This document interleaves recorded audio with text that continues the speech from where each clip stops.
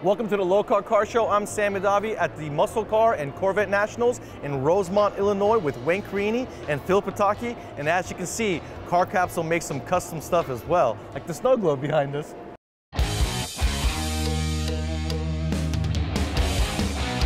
Welcome to the Lokar Car Show. This is gonna be one awesome car. And I said, it doesn't even run yet.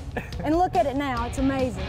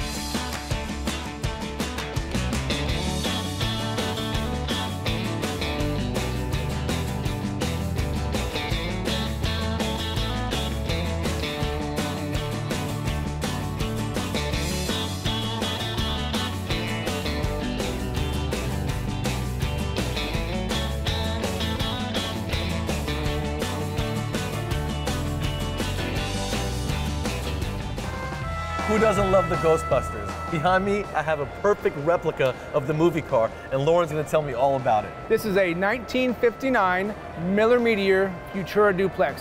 What that means is it's basically a limousine style, windows all around, hearse and ambulance combination car. In 1982, it was sold off to a painter, and it was used for about 16 years before a family bought it and used it as daily transportation. Really? Yes. And then they decided to restore the car, but unfortunately the owners fell on ill health, sold it to me mid-restoration in early 2009. So I spent an entire day with the actual movie car, measuring every single detail of all the placements and taking pictures, of course, so everything you see on the car is where it is on the movie car. You've even got it down to the proper CD model. Yes. And you had to slow down the lights to match the lights on the movie car. That's correct. That's attention to detail right there. I worked really hard on making sure that what you saw on the movie car is what you see with my car. It's pretty much an original Cadillac still. That's correct. You maintain it, but it's got the original powertrain, original brakes and everything. That's right. Everything is original except for the paint and all the roof rack stuff.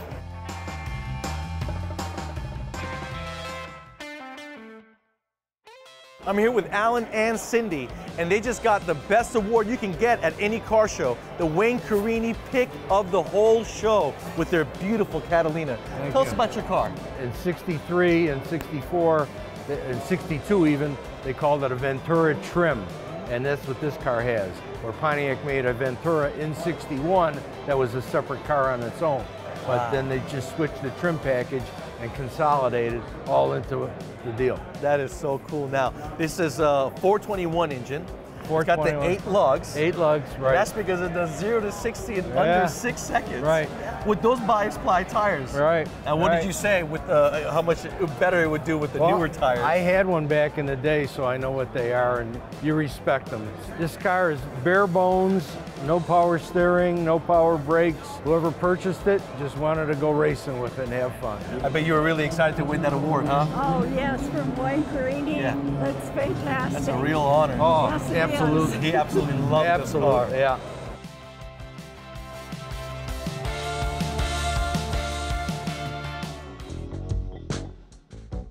Dave, walking in this morning, I could see that this is a Mustang, but from the front end, I was totally lost. Tell me about this car. It's the Ford Mustang II show car. So in '63, Ford had already built a Mustang 1, which doesn't look anything like this. It was a 2-seater sports car with a transverse 4-cylinder. Right. They showed it, people responded to the Mustang name. Problem was they knew what the 64 was going to look like, and it didn't look like the 1. So what this car is it's a transition piece between the Mustang 1 and the production car. The chassis itself is a prototype, one of the first 200 64 Mustangs built. So it was built in '63 as a prototype. They tested it, and then this car was sent to Dearborn Steel Tube, where it was converted to this. The story goes that when they took this into the styling studio and they were looking at it, one of the executives didn't like the fact that it was a hard top. So they literally cut the top off of it, and when we look at it, you can see the top is chopped and the windshield's laid way back, and it changes the whole look of the car. Absolutely does. That is incredible. This is absolutely beautiful. Now, where does this thing live? It's at the Detroit Historical Society. You can find us at detroithistorical.org. All of our collection is available online because of our digitization program, and we rotate our cars in and out of the museum, so something is always new at our place.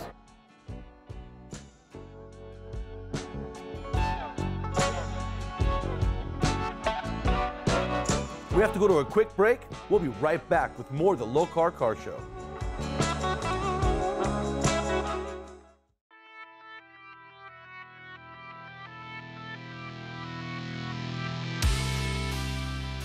Sometimes we have to go back and readdress something on an old product. Sometimes that's to make an improvement to the installation or to the product in general. One of those products is our shift indicator. We've had these for many years and they've worked fine, but with new technology we've actually been able to add some options for the end user. Our normal indicator for years has had just a red light. It worked for almost everybody. But now we've got the ability to give you different colored lights and different colored intensities. We managed to fit all that into the same package that we've always had. So if you already have one and you want to upgrade, you can simply swap out the LED lens and you can swap out the box that controls it and you're good to go. If you want to install a whole new one, you just get the same standard kit we've always had and it bolts in and it performs perfectly.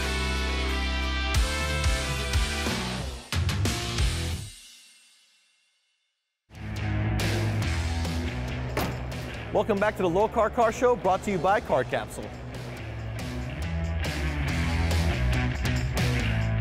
John, this is an absolute beautiful Super B. Thank you. This is one you restored yourself. Purchased it from an estate. A friend of mine turned me onto it, and it was on a rotisserie and had been painted. The paint job and the body work weren't that nice, so I took it home and immediately had it stripped and started over from scratch. And you painted this car? I painted this car. Yeah, me and my friend. Impressive. Yeah, my friend, 40 years. Him and I have done probably 12, 14 cars together. Wow. So, as a hobby? As a hobby. These are all hobbies. And my wife's a little upset because I never sell them because I do all the work myself. I fall in love with everyone and I never sell them. Good for you. You know, I really get into the research on them to make sure the bolts and the nuts and the markings are correct. That's just, I find that interesting. Absolutely. So that's what I do. This is a Coronet, based off a Coronet.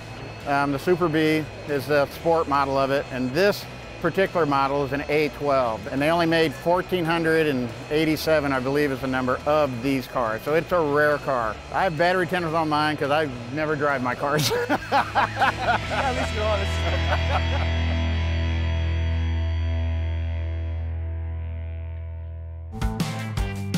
We have something very special for you behind us. I got Wayne Carini and Phil Pataki next to me, and Wayne's gonna describe the whole car and its history. Sam, this is an unbelievable car. This is the Hirahata Mercury, and is the holy grail of all custom cars ever built. Now, why would it be called that? Well, because it had such drastic design changes. Nobody had ever done a car like this to be that radical. So they cut the roof 7 inches in the back and 4 inches in the front. To cut the frame so it's dropped almost to the ground. To do major changes to a car, they were customizing cars, but only a little bit at a time. This was a total overhaul. That is incredible. Now, someone very famous had a part in building this car. So George and Sam Barris of Barris Customs, that of course have built so many custom cars for movies especially. This is one of their first works of art in 1952. To be able to come out with a car like this in that period of time was something never heard of. And they were known as lead sleds. And the reason that is that because they used so much lead to transform the car into something special. I did not know that. Yeah, so that's why it's known as a lead sled. I thought they were just heavy and long. Yeah, well, they're heavy and long because they put a lot of lead into them. Because there was no other fillers. So this is all gas welded, and then to smooth everything out, it's handcrafted. It's handcrafted. As you were saying earlier, you had people on one side doing something, on the other side shaping stuff, so there's a little difference between the left and the right side. That's what makes it so cool. Handmade. And then, of course, this pillar, so this would have been a pillar here, a B pillar. They took that B pillar out and then totally reshaped the whole car with its windows like this. You would have thought that's factory. You know, what we've done is we've had this car in the Car Capsule building for 2 days now, and to be able to drive it out, totally dust-free, Phil. Every event we go to, everyone's paint detailers, dusting their cars, cleaning their cars 24/7. We pulled it out of there. The top of that thing's all dusty and dirty. Look at it. It is in showroom condition and presentation. We preserve and protect, and we're honored to protect this vehicle. This is one of none. Yeah, absolutely. You know, we brought this in, and with everybody moving around in here trying to set up for the last couple of days, it would have been dusty and dirty like crazy. Everybody's wiping their cars every 10, 15 minutes. Accidents can happen. Yeah. So we put it in the car capsule. No accidents could happen. Yep. Everything was nice and safe.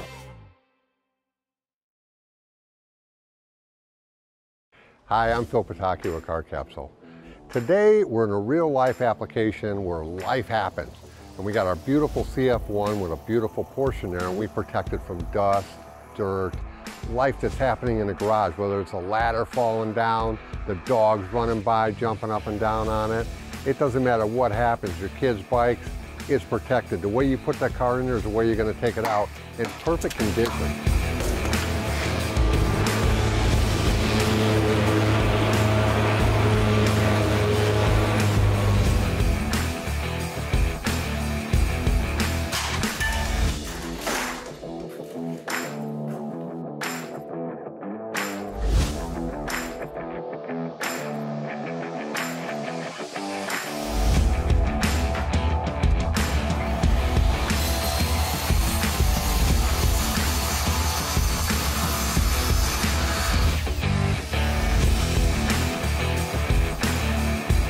Visit us at carcapsule.com where we protect you from everything bad in your house.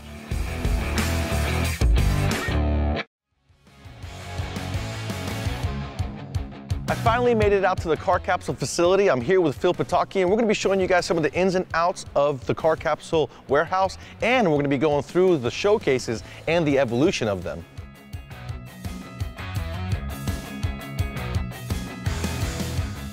Many years ago at SEMA, we debuted this and won 5 international awards, and it was off to the races. You know, the market had nothing like it. You know, we had our bubble for, what, 20-some years, and everyone always wanted something freestanding. And the showcase is the answer to that. Inflatable frame, 2 side doors right and left, drive-in convenience, filtered protection, no dust, no dirt, no condensation. That's where it all began. And that's what you need to protect that beautiful Impala in there and that old. Is that yours? I probably had this 20 years. I always wanted one in high school, and when the time came, I bought it, and it's a fun car for the family. Yeah. But this is our signature series, so this we debuted at the next SEMA. Double stitching on the zippers, enhanced floors, a carbon fiber floor, looking carbon fiber, LED light kits, and comes with the battery backup system, the IntelliCharge. So that IntelliCharge, you put a car away, the best way to store it is in our product, but now we got to do the battery. So we charge the battery and run our fan at the same time. There's a power loss that automatically switches over and runs my fan off of your battery. When power resumes, it replenishes your battery. But it also has DSP, dual surge protection, which is awesome because it's a surge protector for your battery and a surge protector for the fan. And when there's a power surge, a lightning strike, a storm, over, under power, you need to protect that battery and fan. And that's all inbuilt in IntelliCharge. So that comes with this model and comes with our carbon fiber model. That was the next evolution, and what guy doesn't like carbon fiber accessories on their car?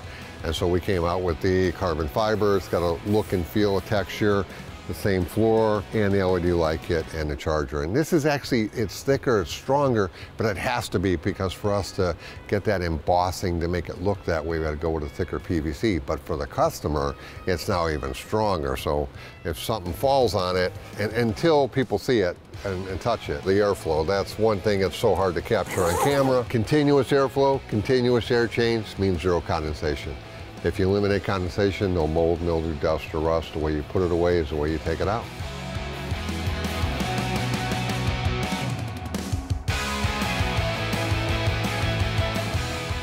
I'm here with Phil Pataki and Wayne Carini in the Car Capsule booth at the Muscle Car and Corvette Nationals Car Show. Every year at SEMA we try to come out with something new. So the year after we won all the awards and got on the map with the showcase, we came out with the Signature Series. Comes with a carbon fiber looking floor, comes with a light kit, black zippers, that tuxedo look, clean look. You got a bright car, Looks great in the white one. Comes with the LED light kit too. Now, what about this carbon fiber one? Oh man, this is the killer. So it looks like carbon fiber. It's the upper case of the greatest car capsules of the world. This showcase really does it all. It fits in so many people's garages and looks the part. I like the white. Don't get me wrong, Phil, I really like the white, the black one, but this carbon fiber look, it really knocks it out of the park. Whether it's a new C8, a Porsche, or even the modern muscle, they all want carbon fiber. Yep. And so this answered that. And with the white stitching, just those little subtle details, suddenly it just looks sexier. It's the best way to store your investment and take care of it. And don't forget, all roads lead to Car Capsule. We'll be right back.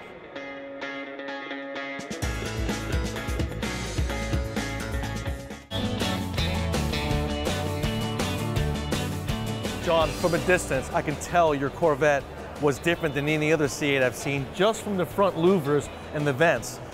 The back is so nicely done that you really can't tell it's been widened. Tell me about the car. So this is my C8 Corvette, as you can tell. So we wide bodied it. This has got a Segala wide body kit.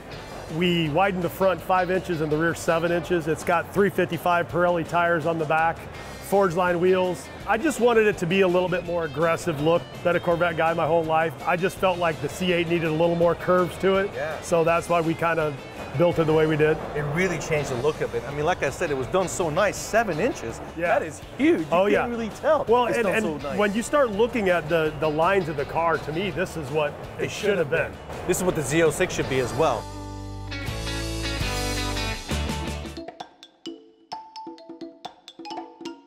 So we built this for a customer out of Missouri.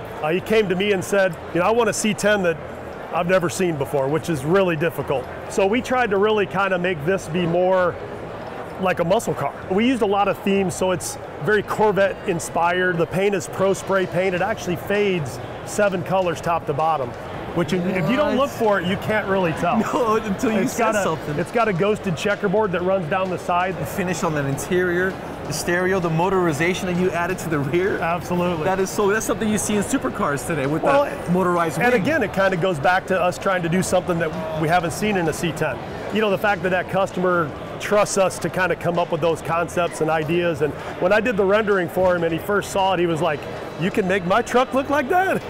And this was a 9-month build, start to finish.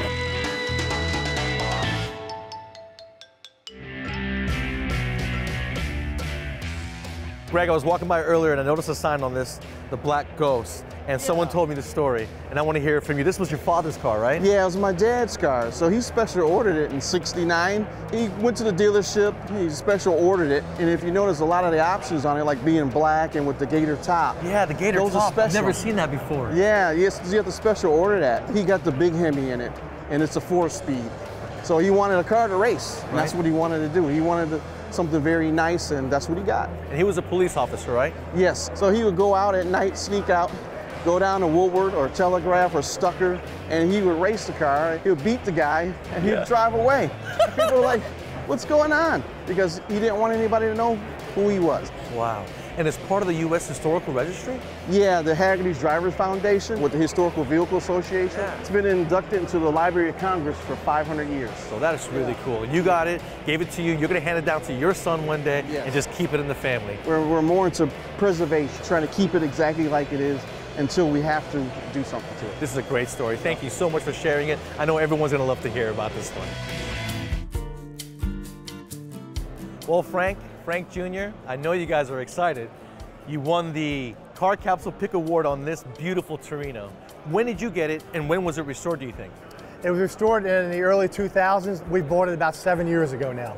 Absolutely beautiful, a convertible too, and it's a GT. This is rare. Do you guys take it to shows often? Yes, we do. We go out as much as we can with it, and we have a trailer, so we'll take the car out and won't be afraid to go a couple hundred miles with the car and then take it to a show. We go down to the shore, we go down to the Maryland, we go to the Jersey Shore. And I just noticed you allowed all the kids to come over here and play with it, get in it, shift the gears. That's really special. you know what, it's all about fun, and all these cars someday will go to the younger generation. And you know, when they're that young and you get them excited and interested and you get them in the car playing with it, just like I know you remember being a kid going to the dealership with your dad and checking out the cars on the showroom Exactly. floor. There's something real special about that, you know? We did that, absolutely. Yeah, and this is so cool. This was well worthy of the Car Capsule certificate. One day I'd like to see it in a series or a showcase. That'd be really cool. Yeah, I'd love to do that. Thank you so much, Frank. Frank Jr. Congratulations again on winning the award. Thank you. And I hope you enjoy the rest of the show. Thank you. That's a wrap for me here at the Muscle Car and Corvette Nationals. Hope you guys enjoyed this show as much as I did. The unique part about this event is that every car you see is by invitation only. Hope to see you guys next year.